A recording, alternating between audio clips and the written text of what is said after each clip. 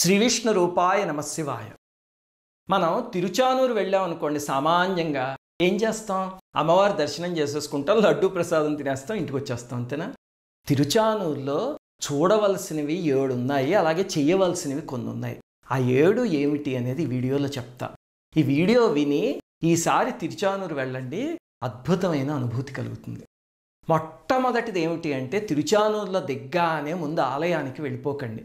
ఆ పద్మ పుష్కరిణి ఉంది, అక్కడికి వెళ్ళి స్నానం చేయండి. తిరుమల కొండ మీద స్వామి పుష్కరిణి ఎంత ముఖ్యమైనదో ఇక్కడ పద్మ పుష్కరిణి అంత ముఖ్యమైనది, అంతకన్నా ముఖ్యమైనది. ఎందుకంటే ఇది స్వామి స్వయంగా తన చేతులతో తవ్వారు. 12 సంవత్సరాల పాటు ఆ గట్టు మీద కూర్చుని ఆయన తపస్సు చేశారు. అలాగే ఎదురుగుండా సూర్య భగవానుడిని ప్రతిష్ఠించారు. అలాగనే ఆ పద్మ సరోవరం మధ్యలో మండపం ఉంది. ఇప్పుడు ఆ ప్రదేశంలోనే అమ్మవారు ఆవిర్భవించారు.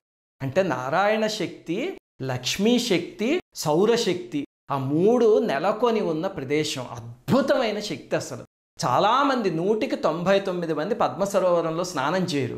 ఎంత శక్తివంతమైందో మాటల్లో చెప్పలేం. అందుకని ఖచ్చితంగా అక్కడ స్నానం చేయండి. ఒకవేళ మూసేసుండో నీళ్లు లేక కుదరలేదనుకోండి, ఏవో కొంచెం నీళ్లు ఉంటే అవేనా తల మీద చల్లుకోండి. ఆ ప్రదేశానికి ఆ శక్తి ఉంది వర్చువల్గా. అందుకని అక్కడ ఏ నీరు పోసినా సరే ఆ నీటికి కూడా అదే శక్తి వస్తుంది. అలాగే అక్కడ స్నానం చేసి అప్పుడు అమ్మవారి దర్శనానికి వెళ్ళండి. వెళ్ళి ఆ తల్లికి నమస్కరించుకోండి. అక్కడ ఉన్న అమ్మవారు అలమేలు మంగమ్మ తల్లి శుద్ధ సత్వస్వరూపం. 4 భుజాలు ఉంటాయి అమ్మవారికి. వరదహస్తం, అభయహస్తం ఉండి, తర్వాత ఈ 2 హస్తాల్లో కమలాలు ఉంటాయి. ఉండి అమ్మవారే పద్మాలయ, కమలం మీద కూర్చుని ఉంటుంది తల్లి. ఎందుకంటే ఆ పద్మావతి దేవి కమలంలో ఆవిర్భవించింది కదా అమ్మవారు. అందుకని అదే స్వరూపంతో అక్కడ వెలిశారు. అలాగే అమ్మవారికి ముందు 2 ద్వారపాలికలు ఉంటారు. అంటే మనల్ని ఎక్కడైతే ఆపేస్తారో దర్శనం అప్పుడు, దాని తర్వాత ఇంకో అంతరాలయం ఉంటుంది, దాని తర్వాత గర్భాలయం ఉంటుంది. మీరు జాగ్రత్తగా గమనిస్తే ఆ చీకట్లో కనిపిస్తారు ఆ 2 ద్వారపాలికలు. వాళ్ళని వనమాలిని, బలాకిని అని పిలుస్తారు. ఆ అమ్మలు కూడా చాలా శక్తివంతమైన పాలికలు. వాళ్ళే అసలు కోరికలన్నీ తీర్చేస్తారు, అమ్మవారి వరకు వెళ్ళక్కర్లేకుండా అంటారు. అందుకని ఆ తల్లుల్ని కూడా దర్శనం చేసుకోండి. తర్వాత బయటికి వచ్చాక అమ్మవారి బంగారపు గోపురం ఉంది కదా, అది కూడా సామాన్యమైన గోపురం కాదు. స్వామి బంగారపు గోపురాన్ని ఆనంద నిలయం అంటారు కదా, ఇక్కడ అమ్మవారి గోపురాన్ని శాంతి నిలయం అంటారు. మనకి ప్రశాంతతని ప్రసాదిస్తుంది. అలాగనే ఈ గోపురానికి కూడా విమాన వెంకటేశ్వర స్వామిలాగా అవతల పక్క అదే ప్రదేశంలో అమ్మవారు ఉంటారు. దర్శనం చేసుకోండి. గోపురానికి చుట్టూ అష్టలక్ష్ములు ఉంటారు. చాలా విశేషం, మనలో చాలామంది గమనించం అది. చూడండి, 8 దిక్కుల్లోనూ 8 లక్ష్మీదేవులు ఉంటారు. వాళ్ళందరికీ కూడా నమస్కారం చేసుకోండి. అమ్మవారి దర్శనంతో పాటు ఇవన్నీ చేయండి. ఇంకా 3వది, అమ్మవారి ఆలయం పక్కనే ఉన్న కృష్ణ బలరామ ఆలయం. అసలు మీరు చూస్తే రాజగోపురానికి ఎదురుగుండా కృష్ణ బలరామ ఆలయం ఉంటుంది. మనకి అనుమానం వస్తుంది, ఇదేమిటండి పద్మావతి దేవి ఆలయం కదా ఇది, ఎదురుగుండా కృష్ణుడు ఉన్నాడు, పక్కన అమ్మవారు ఉన్నారు అని. అది తెలియాలి అంటే అసలు ఆ స్థల పురాణం తెలియాలి. కురుక్షేత్ర యుద్ధం జరిగింది కదా, అందులో శ్రీకృష్ణ పరమాత్మ పాండవుల వైపు ఉన్నారు. పాండవుల వైపు కాదు, ధర్మం వైపు ఉన్నారు. అది కరెక్ట్ చెప్పాలంటే. బలరాముడు ఏం చేశాడు? ఆయనకి దుర్యోధనుడు అంటే ఇష్టం. వాడు దుర్మార్గుడు. పాండవుల పక్షాన ఉండడం ఆయనకి ఇష్టం లేదు. దాంతో ఆయన ఏం చేశారు? కురుక్షేత్ర యుద్ధం అప్పుడు తీర్థయాత్రలకు అని చెప్పేసి వెళ్ళిపోయి మళ్ళీ రాకపోతే తర్వాత కృష్ణ పరమాత్మ ఆయన కోసం వెతుక్కుంటూ భారతదేశం అంతా చివరికి శుకమహర్షి ఆశ్రమానికి వచ్చారు. అప్పుడు శుకమహర్షి ఆశ్రమం ఉండేది అక్కడ. అప్పుడు శుకమహర్షిని అడిగితే, స్వామి నువ్వు ఇక్కడే ఉండి తపస్సు చేసుకో, బలరాముడు ఇక్కడికే వస్తాడు తొందరలోనూ అని చెప్పారు. అప్పుడు కృష్ణ పరమాత్మ అక్కడ కూర్చుని తపస్సు చేసుకుంటూ ఉండగా బలరాముడు వచ్చారు. అక్కడ ఇద్దరు కలిశారనమాట. కలిశాక కొన్నాళ్ళు అక్కడ ఉండి ఆ తర్వాత ఇద్దరు ఇంకా అవతార పరిసమాప్తి కావించేశారు. అందుకే మీరు అక్కడ గర్భాలయంలో చూస్తే చాలా విచిత్రంగా ఉంటాయి విగ్రహాలు. సామాన్యంగా ఇంకే ఆలయంలోనూ ఉండవు. కృష్ణుడు పద్మాసనంలో కూర్చుని ఉంటారు. పక్కనే బలరాముడు ఒక పీఠం పైన పాదరక్షలతో కూర్చుని ఉంటారు. అంటే తీర్థయాత్రలు చేసి వచ్చారు కదా, అందుకని పాదరక్షలు ఉంటాయి. చెయ్యి ఏమో ఇలా నేల కాంచి ఇలాగంటే అలసిపోతే మనం ఇంటికి వచ్చాక చూడండి ఏదో మంచం ఇలా చేయి పెట్టి కూర్చుంటాం, అలాగ కూర్చున్నట్టు ఉంటారు బలరాముల వారు. వీళ్ళిద్దరిని దర్శిస్తే సమస్తమైన యాత్రలో చేసిన ఫలితం దక్కుతుంది అని బలరాముల వారు వెళ్ళిపోయేటప్పుడు వరం ఇచ్చారనమాట. అందుకని ఆ ఆలయాన్ని దర్శించండి. ఇప్పుడు అర్థమవుతుంది కదా, మొట్టమొదట కృష్ణ బలరాములు అక్కడ వెలిశారు. తర్వాత నేను చెప్పిన లక్ష్మీదేవి ఆవిర్భావం కథ జరిగి అప్పుడు లక్ష్మీదేవి ఆవిర్భవించి అక్కడ వెలిశారనమాట.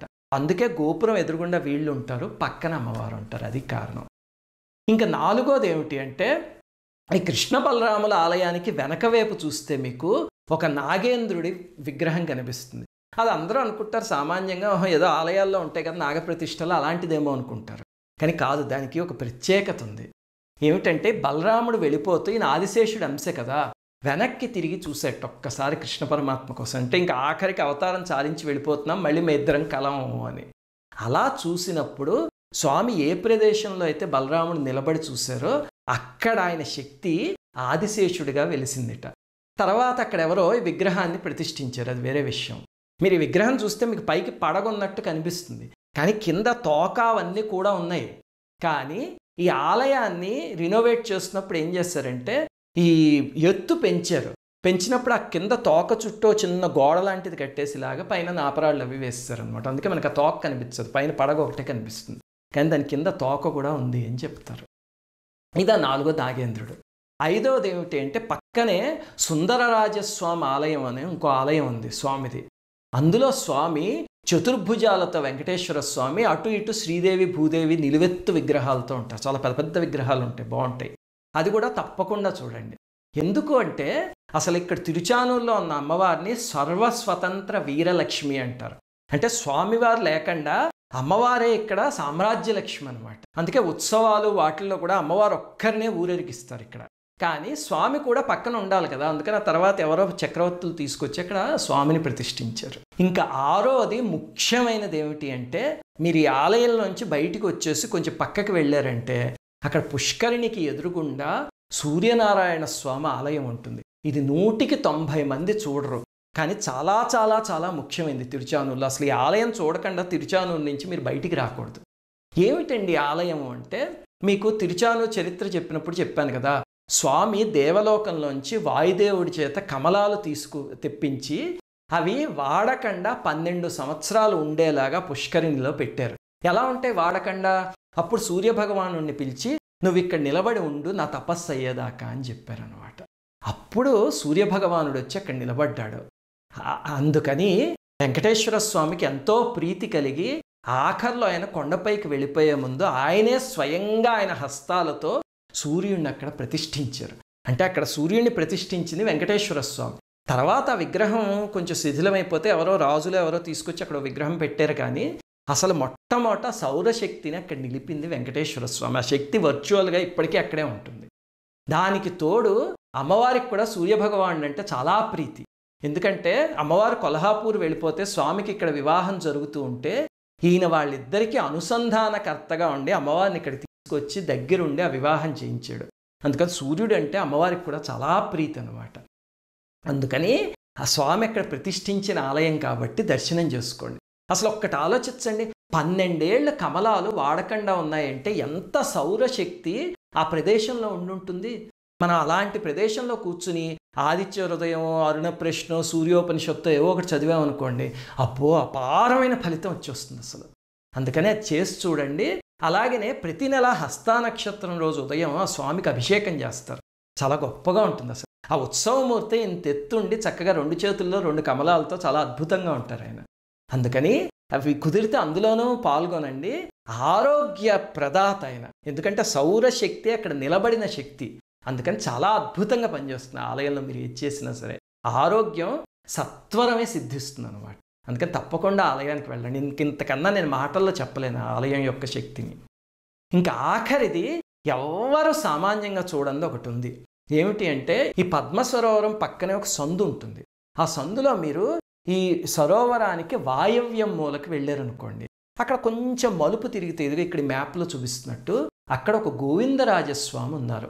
కానీ దురదృష్టవశాత్తు రోడ్డు మీదే ఉంటారు ఆయన. పెద్ద విగ్రహం, ఒక చిన్న గ్రిల్ ఒకటి పెట్టి తాళం వేసారు. ఇదిగో బొమ్మలో చూపిస్తున్నట్టు.